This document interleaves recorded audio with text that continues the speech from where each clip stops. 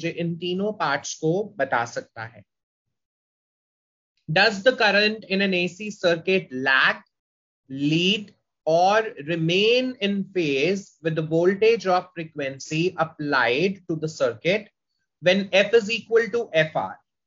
Students, the meaning is that the applied frequency is equal to the resonant frequency.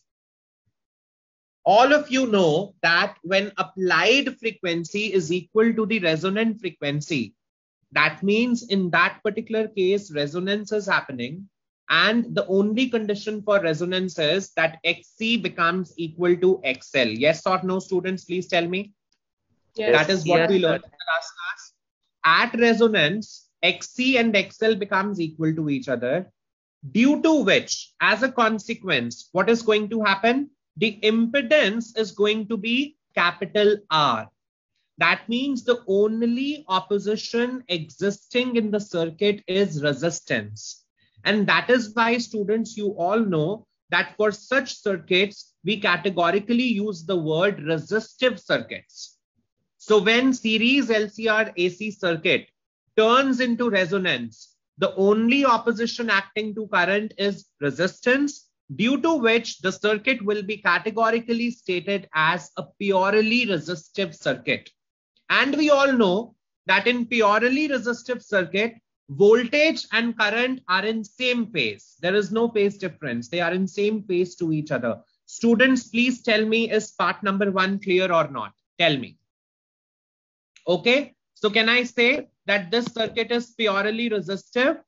This circuit is purely resistive and there is no lag, no lead. Can I say that? Can I say that? No lead, Yes, no lag. Yes or no? Everyone clear with this Yes, fact? sir. Come on, students. Very good. Brilliant. Okay, who is going to answer me?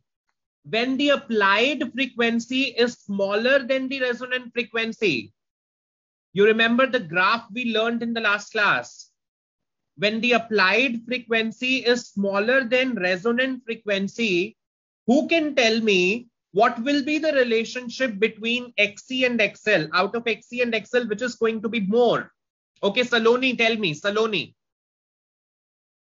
Saloni, Sir, go ahead, beta. Sir, XC will be greater than XL. Very good. Very good, beta. Very good. When resonant frequency is smaller than the applied frequency, students, we know that XC is bigger than XL. Yes or no, students? Please tell me. Okay. Yes, If you sir. remember Yes, this graph, if you remember this graph, I plotted for all of you in the last class, XC, XL versus frequency. So for XL, the relationship is direct, and for XC, the relationship is inverse. And this is the point when the two values are equal, and it happens at resonance frequency. So for all these frequencies which are less than resonant frequency, we can say that XC is larger. We can look into the graph. This is the graph for XC and this is the graph for XL. XC is larger, XL is smaller. And if you go to the right hand side, that means for all the frequencies which are bigger than resonant frequency, students, you can see XL has large value and XC has smaller value. Tell me, students, is this fact clear to everyone? That for part number 2 of the question, when the frequency is smaller than the resonant frequency, then the capacitive reactance is more than inductive reactance. Tell me, this very LCR series circuit is capacitively dominated or inductively dominated? Who will answer? Raise your hand. This is going to be capacitively dominated or inductively dominated? Okay, Dipanshu, tell me. Dipanshu. Capacity.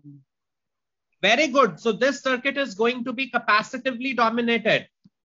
And who is going to tell me that in capacitively dominated circuit, which is going to lead and what is going to lag? Okay, there are two participants. Let me go to Krishna. Krishna, tell me. Sir, current Krishna? lead करेगा. Very good. Current leads EMF by phase angle 90 or phi? By The phase phi. angle 90. Very good. By phase phi. And this phase phi can be calculated by a formula. Who will tell me? There is a formula to calculate the space pi. Raise your hand. Ritesh, tell me the formula, please.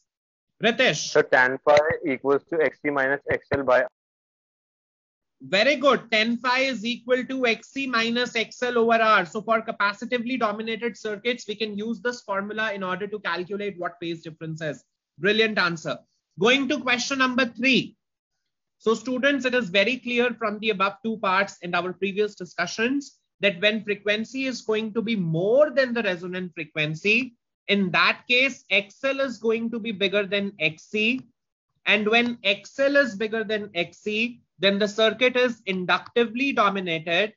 And we all know that in inductively dominated circuits, what is going to lead? It is the EMF which is going to lead. Okay. So in this circuit, EMF leads current by phase pi.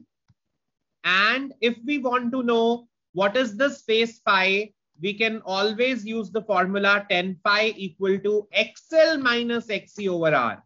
Now I will apply XL minus XC over R since now XL is bigger. Students, tell me, is there any confusion? Every part is clear to everyone?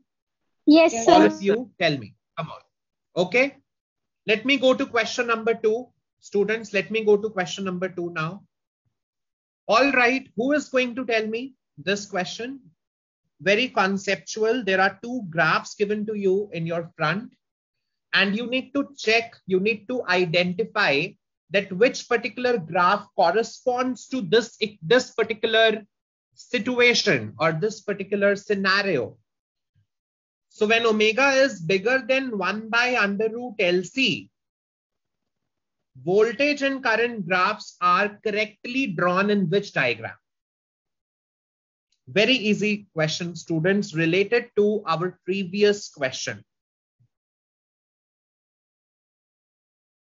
Okay, anyone out of you